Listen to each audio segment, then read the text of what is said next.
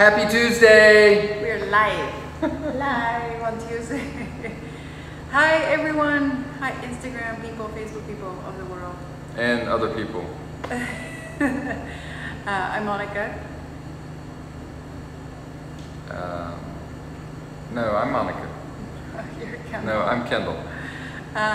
We are the Elements, if you don't know us, and we just went on a little vacay for 10 days. It was amazing. We think we found a place to do a retreat in Tulum, which is really exciting. Hopefully this October. Yeah. We're looking into the early stages of building it, and so it is an amazing paradise in Tulum. So check us out. You think about paradise, and then think about paradise in paradise. Paradise in paradise. Oh yeah, that is true. It is paradise in paradise. So what's going on? We came back and we committed to do this 21-day challenge. We figured it'd be perfect right after splurging on vacation and having too much fun, coming back to a challenge and bringing things back to normal. Boy, was it fun. So we committed. The funny thing is that, well, let me back up. It's a 21-day challenge for yoga and then nutrition. And so I came at the nutrition piece, and the nutrition comes in 3 stages. The first one is about reclaiming. The second one is about detoxing, and the last one, it's about putting everything, all the nutrients back in, refueling your system, restoring. Yeah, and then anyway, so 3 stages to this cleanse / this nutrition program. And so we come in the first week, and the prep work we had to do to separate all of our groceries and do all of the meals and try to get everything in a row. It was pretty intense.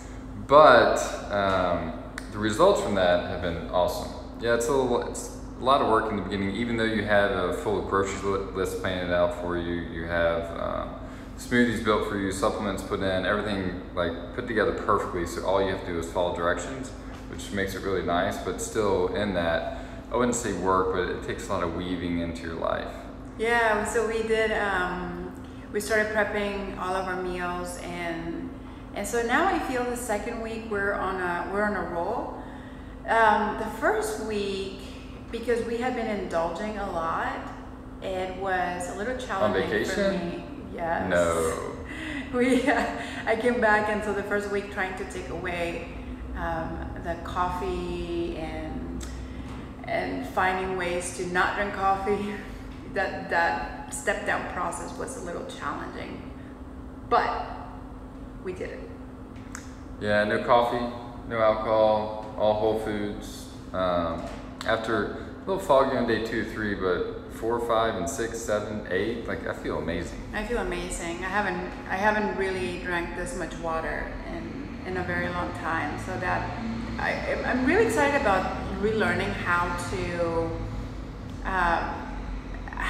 to cook with the idea of loving the food and not just for cooking for eating. A means to an end. A means to an end. But enjoying the process of it. Yeah. So the meals are really mindful, and some of them are pretty elaborate, but it's for that purpose, so that you can really enjoy the end product, and that you plate it pretty, and that you sit down and enjoy the meal that you took time to prep. Because it's another way, like if you create something and something that you're putting inside your body, and you do it from a place of love, you create something beautiful, and you sit down and you respect and enjoy and honor the meal that you created for yourself. Like it's an amazing process. So I am really excited to remember that part, and that this nutrition program is really helping me out. The lovely part about it is that we're loving it so much that we want to redo it again in every 2 months. So not in May, but going back in June, and so there'll be an opportunity to join us in this. I think we should do it every month. But should do it every month. It feels so good.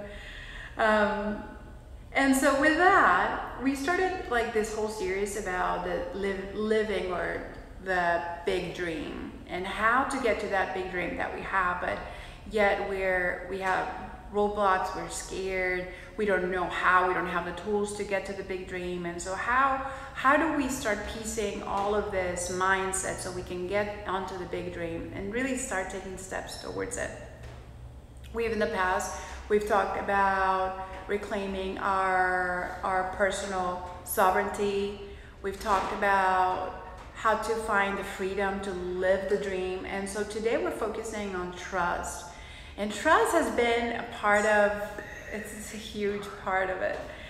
For me, living a life that has been built around distrust, I have to really change my mindset and how to look at things in a different perspective. And so trusting myself that I am going to have the correct response, but that comes with a lot of responsibility for honesty above all. What do you think? Yeah, I mean, I think, well, learning to be honest with yourself. Like sometimes I think we think we're honest with ourselves, but we're really not.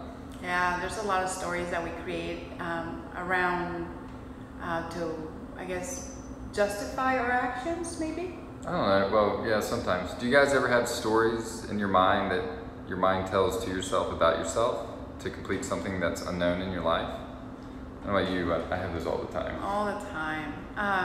And I think taking all of those stories out and then looking at the core and completely being honest is part of the trust, learning how to trust ourselves. And then once honesty starts to be part of our daily practice, and then we start really focusing, or really intuition starts to become more apparent. It's always there, we just never want to listen to it because we don't trust that side of it, right? Because it may feel like we're crazy. So with the work that we do is about, specifically in this 21-day program, is that we're learning to trust ourselves and that our bodies are always supporting us, and that all of our physiological processes are working for us, always detoxing us, always cleaning us. I think there's something important about it. It's like you see all these at gyms and other places have these challenges, complete 30 classes, 30 days, all this stuff, and it's on the very physical level, right? And so, you know, we're multi-dimensional beings. It's like, you know, we have a physical body, we have a consciousness, right? We have that part of it. And, you know, it's what fuel you're putting into your body, the exercise that you're doing, and also the mental space that you're creating in your mind as well. You know, if your body's out of whack, then you're constantly focusing on your body. That's where your attention's going to be, is on your out of whack body, right?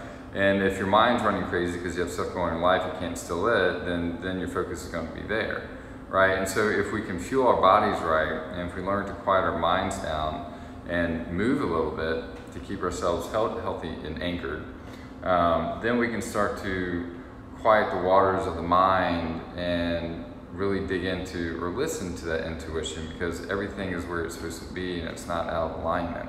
I think it's when we get really far out of alignment, when our bodies are out of alignment, or our minds are out of alignment, that we can't hear our own intuition. Yeah, so I feel like this nutrition program is about learning and becoming very simple with ourselves, and trusting that, learning how to trust ourselves, and that the process, to learn to trust the process. And that is a lesson of trust in itself. Like, they're all micro lessons all the time. And so I feel like this is like a tool that is in real life, in real time, that we have to apply it. And that's the only way to learn it. I always try to bypass the process because I think I'm smarter than the process. So I want to go around it, but then it always puts me back in line, like 5 spaces back. I said, no, you're going to sit for a while longer because of that. No, we are. So trusting the process and knowing that you're exactly where you need to be in this moment right now. Right now. And so right now I'm starting to get hungry. I trust that. We have amazing events Sunday at the Wolf Factory. Best Sunday ever. Best Sunday ever. You can have brunch there, you can go to the river. It's really great because you finish at 10 and then you can walk down the river, and especially when it warms up, you can go tubing and then come back and have brunch at Selvage Brewing.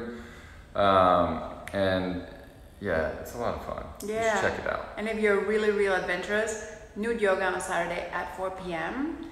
We both teach it together, so it's a very safe environment. Our bodies are the greatest instruments we will ever have possession of in our lifetime, and so we choose to honor them, not have any shame around them, and create freedom around them in a very healthy environment. And lastly, we have, we have two more things. Holotropic breath, 2-hour breathing workshop, amazing Elevate your opportunity. consciousness. Experience alternative states of consciousness, and we'll have a introduction, how to breathe, and then we'll debrief at the end so that we can have an integrated experience. That comes up on May 7. It's going to be all up on our website on the event page. And lastly, teacher training starts again in June. June 5th. We have 5 spots available, so June 5th and again. it's in person, online, or you do a hybrid of both depending on your schedule. We try to make it really convenient for everybody, so it's something that you can work into your schedule. If you have questions about it, definitely reach out to one of us. We can make things happen. Yes, and we do have a full scholarship available on our website, so you have to fill out the scholarship application if you're interested in that. Anything else? Hi, Erica. Anything else? No. Have the most kick-ass Tuesday ever. Kick-ass Tuesday. High five to everyone. See you later.